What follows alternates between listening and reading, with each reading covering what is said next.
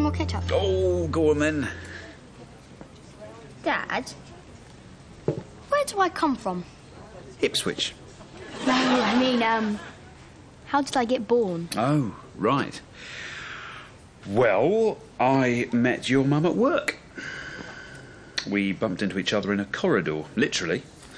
Then we had a few dates, got to know each other, and found out we got on really well. And then eventually we fell in love and got married, and yeah, I know, icky stuff. And then in November 1994, your mum got drunk and had sex with 2 builders.